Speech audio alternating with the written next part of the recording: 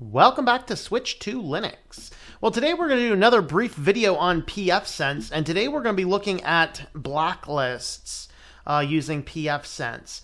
And so what we're going to do here is, of course, I have that custom host file on my website, and you can use that, and that doesn't get updated as much as I would like to. There are some ways to automate that. Now, pfSense does have one automated system in it, but there's some things that I add, like crypto mining and Facebook and a few other things that I put on mine that not every list is going to have on it. And so what we're going to do is we're just going to have a quick look at this blocker, how to do the basic setups. We'll kind of start with this, that I am not the absolute expert in what we're doing here, but I know enough to get everything set up, have a network working right, and then know how to bypass things like that.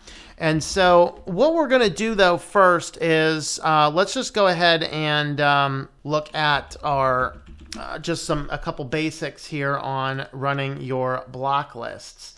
And this is actually kind of important because we need to understand how these lists work. So they kind of cascade out. Now, once we get into the internet, there's a few different things we can do here. So this determines where things are running on websites. So if you go to any given website, in reality, it's the IP address you're going to, but you don't remember the IP addresses as easy as you remember the website URLs. And so what you have is there's this entire name server system that runs behind the internet that when you go to a domain name, it redirects you to the correct place. Now, it's actually possible to hijack those, which could be a little bit dangerous. We're not going to really consider those. But when you are talking about building up a hosts file on a system, what you are doing is you are actually manipulating the DNS on a local level. Now, your DNS is a cascading type system. That's not right.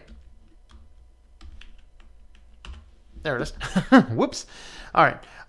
So let me actually get rid of this one, which was a client system that we were testing something goofy with there. All right. So what we're looking at here is DNS is a cascaded system. So the closer you get to your computer, the greater the priority. So if you have your router saying to go to one location and your computer saying to go to another location, then whatever's on the computer is going to take precedence. All right. So for example, if I have my website at switchedtolinux.com and the router doesn't have anything to do with switchedtolinux.com, it's going to go out into the internet. And whether you're on 1.1.1.1 or 9.9.9.9, or you're using your internet service provider's DNS registry, whatever you happen to be using, you are going to get whatever that system says the IP address should be. This is why if you change your name servers or some host record on a website, why it says, oh, it could take up to 24 or 48 hours to propagate to the internet. That's because these name server systems get cached. And so sometimes those things clear out the cache very quickly. Sometimes they clear them out not very quickly at all. I know where I'm at. It usually takes about 7 hours to move everything over. So I always test things with a local IP address first. Now, if I wanted to have my router do something specific, I can put whatever that site is. So I'm blocking, for example, Facebook on my entire network. So you can't come onto my network and get on Facebook unless you bypass what my router does at the computer level. Now, since Facebook is a decentralized system, you really can't find a single IP address. So if I need to get on that for a client, I have other ways around that, which I'm going to talk about. So with that being said, what does all this have to do with block lists? Well, what you're doing with block lists is you are causing requests to fizzle. So for example, if I come up here and I go to switched to Linux, in fact, we're actually going to pull this up with Firefox instead, because there's times you will need to reset your browser. So we'll go to switch to Linux up here. So if I go to switch to Linux, this is actually going to my server location. But if I wanted to kill switch to Linux on my computer, I can tell it to go to 127.0.0.1, which is the IP address thing that says fizzle into nothingness. It basically says go to the local host. And so what we're going to do is we're just going to just copy my switch to Linux there and just pasting that in. Now, in full practice, you do both the with and the without the www. So I'm going to go ahead and save that list. And we're going to close Firefox and restart Firefox. You often have to reset the browser to do this. And then now you'll see it's unable to connect because I'm telling my local system to block switchetolinux.com, which I don't want to do, so we're going to go ahead and unblock it. So now if I were to close that out, reboot it back up, whoa, I do have to get rid of the start page there, but now you'll see that my site is back. That's because the computer does not have anything to do with switch to Linux. The router doesn't have anything to do with switch to Linux, so it goes out and it grabs that DNS from the internet. All right, so with that being said, I have a router system set up on my platform that I run a block list. So I'm using pfBlockerNG. So to install this, you want to go to System and down to Package Manager. And then you'll see that this is the only package that I currently have installed. You can actually come over here and there's a lot of different packages out there that you can work with. This is really the only one that I need for the functionality that I have. So when I install this, then what we have is under Firewall tab, now we have this pfBlockerNG, and this is where we're going to be looking at things. Now, by default, what you do is you set up these general settings. Now, the cron settings will determine how frequently does this go out and update the lists. So I have mine going out, and whether it's to the internet or wherever it's going to grab its lists, every 12 hours it's going out and grabbing those. So I do have it set every single 12 hours. It goes out and it updates the list. So if I update something on my custom lists, it will automatically get added. I also have some automated lists in here that are already automated from other sources. Those are also updated every 12 hours. And so inside of these, you can just kind of look through here and look at your different settings. This will determine where your ports are to, and I have it set up so that any of the ports, it's basically going to push everything out to all of the devices on my network. Now, if I wanted to say, here's one device to not do that, we can actually come down here and we can set up a special rule for that. We won't be looking into that. Now, this is your update. If you make some changes here, then you might need to come in here. And usually what I just do is I'll just hit the reload button, make sure all is selected and hit run. And this is going to run all of my systems. These are alerts. If there's anything that shows up as an alert, it goes into there. And the next thing we're actually going to have a look at, of course, this is IP4s, IP6s. This is if we wanted to, add or edit some system. We have GeoIP. I actually am not using these. If I were to getting some issues or whatever, if you're on a server that you're really sensitive to getting hacked by certain systems, you could enable that. If I determine that something is going on goofy, then I will actually disable some of those as well. For now, the system does a pretty good job of where it is. Of course, the logs, we can see what we have in the logs. What we're going to look at and consider, though, is this DNSBL. So this is, of course, your block lists. Now, the first thing we have here is just, again, your basic settings. You're going to make sure that you have this enabled, and this is going to look for anything in your blacklists. If that's not enabled, then you can set all this stuff up, and it's not going to do anything. Now, the second thing you want to do is you want to set up feeds. Now, there may be some feeds you can go on the internet and hunt around for and look for. What I'm actually doing on these ones is this STL block. This is actually the block. I'm not going to click on this because it'll kind of show you where I'm pulling things from. which I should probably put them internal on my network, but I don't. I have them external on the internet. I don't want to unveil where those are, so I'm not going to click that. But if I click the add, you can add just give it a new name, whatever your name is, and a description. And then this is where you are actually adding your feeds. So this is the source of your feed. So, https://blocklist.com, whatever it happens to be. Well, there are errors because I accidentally hit the button. I didn't mean to hit save. But you need to give it a name, a description, any information that you have, the formatting, all these types of things. So you're going to add whatever you're going to add. And then your list action, you need to make sure that this is set to unbound. Disabled means the list will populate, but it will not actually do anything with it. Unbound means that it's going to actually apply these. Update frequency. I don't think I have these set because the cron, I might actually have it set. Maybe I might have it set every hour or something. I'd have to check my settings. Will never update it, of course. How often? It must be within the cron interval. So I probably actually have this set to every 12 hours is my guess, because that's what my cron is set at. So every 12 hours it's going to update, and then every day of the week, I think I've just left this alone. The cron should override all this kind of stuff. Again, we're not going to be working with that, so I'm just going to click back to that and not save anything. So here you can see my action is unbound, so it is actually blocking. So I do have it set to every 12 hours. So that's what I do have it set at. So it is going to update itself. Now the other place you can go is over here into your easy list. Now they have two list settings here, and you can click in on these and see what is actually blocked in these. Here's different ad server systems. So ad servers, ad server pop-ups, adult ad servers, adult ad server pop-ups.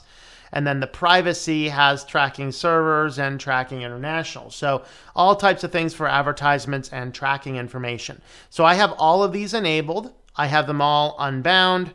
I have my update frequency. In fact, I'm going to change that to every 12 hours.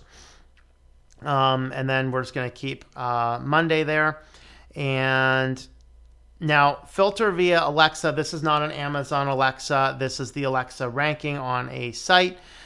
This will enable you to bypass anything that is a top ranking site on SEO Alexa rankings. I leave that disabled because I don't care. I'm going to go ahead and save that one because I realized I had my update frequency set in a way I didn't like. So we can actually add other things. Now they only have a couple different options in here to pick. So as of right now, there's really only two things I could select. And then I just have it set as easy list. So now anytime I make any changes or adjustments, I might need to come up here and update the system.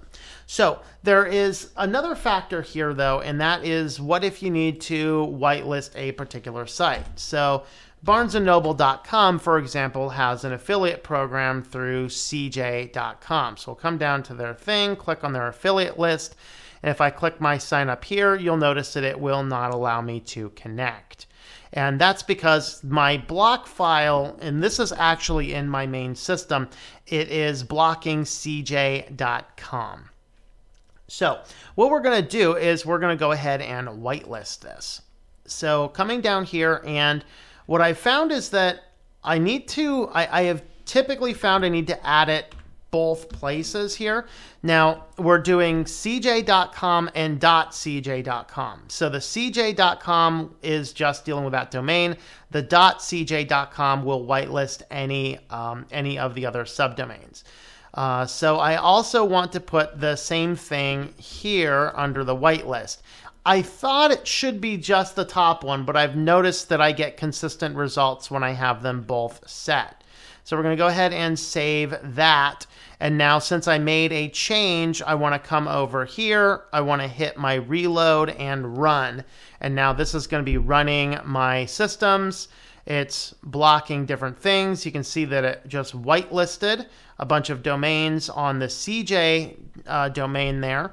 And so now we're going to go ahead and close Firefox again, open it back up. Let's go back to bn.com.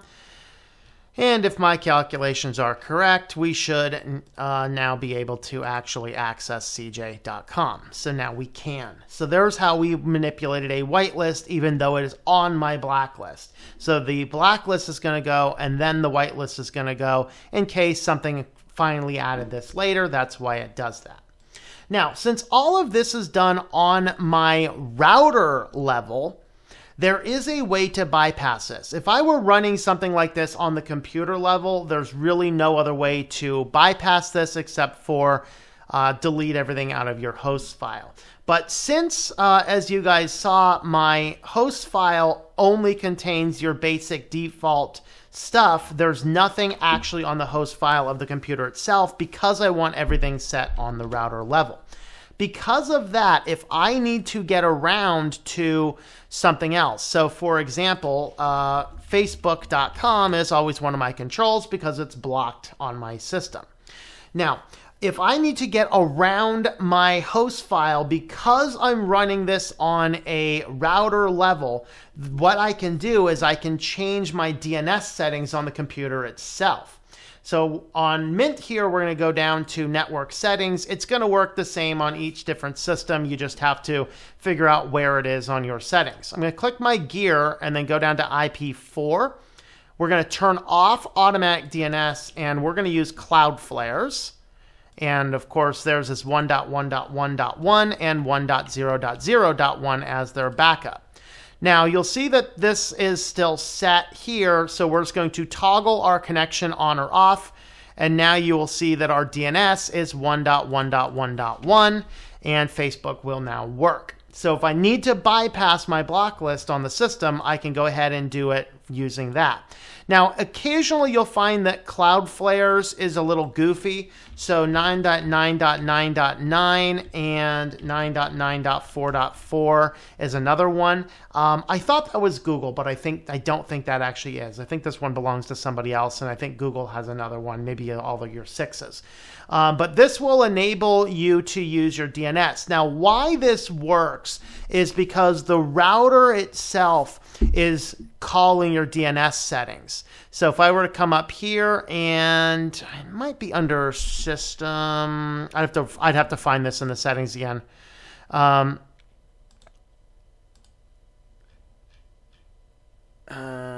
have to find that in the settings again, so I'm not gonna spend some time finding that right now. But I can actually set up my system to use 1.1.1.1, etc. But since I'm setting it to use my basic ISP's DNS route, I can bypass it by putting something else in here and disabling automatic. And that means that this computer is going to go right past whatever the router does and go right out to the internet using these server settings. This is very useful because on my other business, I do quite a bit of things utilizing things like analytics and some ads and things, which are all blocked on my basic system. And so this makes it extraordinarily easy to just bypass all that settings for a simple instance where I need to get around my block settings for the purpose of doing some basic things. In fact, that's actually what I would prefer to do rather than whitelist my CJ domain. I'd rather just keep it blacklisted for now.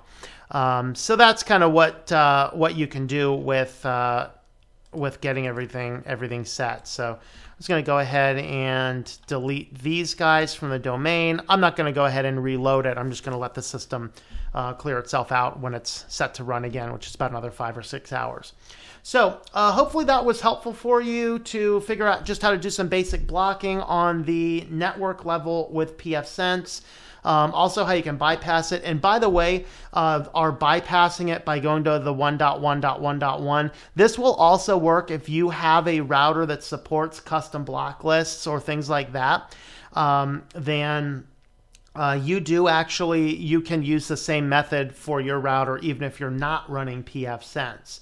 So that video is just how to get those block lists going. Let me know if that was helpful for you, and if you want to see more pfSense stuff, what is it that you want to see? let me know in the comments there. And have a look at the links either right above me or in the description down below if you'd like to help support the channel, and check out the social media accounts if you would like updated on when videos are coming out. So thanks for coming along, and hope that you enjoy switching to Linux.